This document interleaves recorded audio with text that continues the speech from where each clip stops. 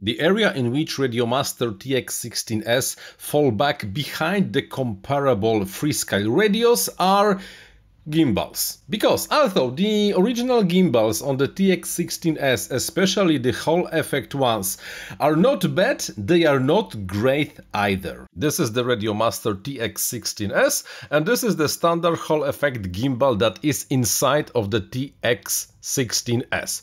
Plastic setup, metal stick, 2 bearings, 2 Hall effect sensors, some springs for adjusting the tension and the ratchet in case of the gimbal, and here we have the metal lever that provides the centering of the stick when you release it. It might not be the best gimbal ever, but it's good enough, and for majority, and by majority I do mean like almost everyone, this is the gimbal they do want to use. However, if you ever used a better gimbal or just would like to start using a better gimbal, you had a problem because there was not a better option than this for the Radiomaster's TX16S. At least not until recently, because Radiomaster have released the new updated gimbals. They are called Ag01 and yes, they are better. What changed? First, this is almost a full aluminum CNC machined gimbal. Whatever was plastic in the previous generation of the gimbal, now it's all milled aluminum. And you do have to say that, well, yeah, the machining quality on this thing is very good.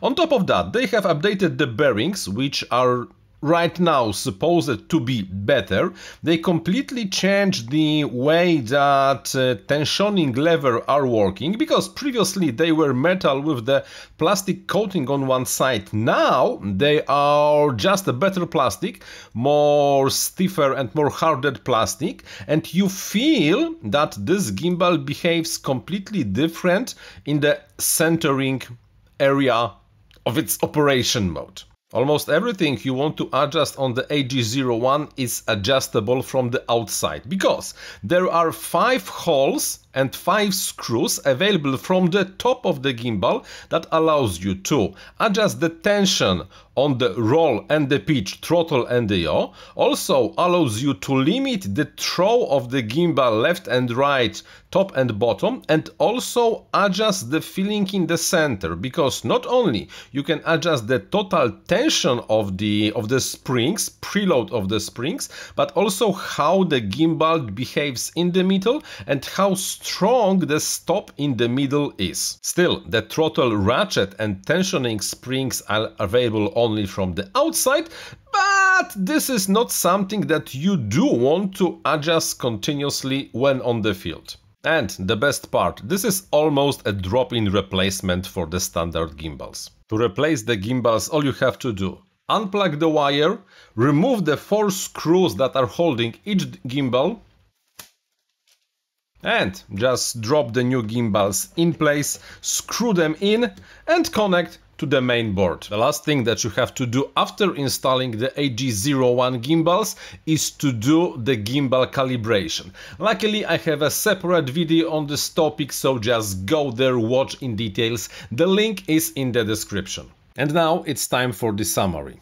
The Ag01 gimbals are a huge step forward in terms of the Radiomaster gimbal quality. It's not really about the aluminum and the fact that they are CNC'd, but about the fact that they have better bearings and they are adjustable from the outside. And this, believe it or not, really makes a big difference. Bottom line, they just feel better in your fingers. However, will that make you a better pilot? That is a completely different question. And they are not really the perfect gimbals ever, because in my case, the right gimbals, when I moved the stick to the left bottom position, it catches on the case of the radio. Yes, I know, I can adjust that by limiting the throw on the pitch axis, but then when I do it, the throw is really like slightly too small for my liking. So most probably I will just have to learn to live with this. And finally, oh boy, they are pricey. pricey. Because the price between 140 and 150 bucks for a pair of gimbals for a radio that costs only slightly more than that might sound like an overkill. And with those sticks installed, we are going into the price range of the FrSky X20. But in my opinion, this is the best upgrade for the Radiomaster TX16S ever. Forget the color versions, forget the leather elements, forget the CNC elements that were previously available for the TX16S.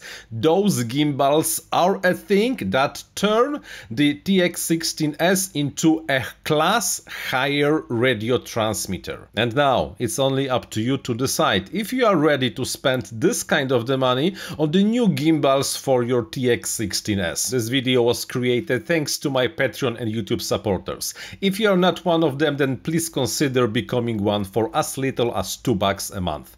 I'm Paweł Spychalski, thank you very much for watching and happy flying!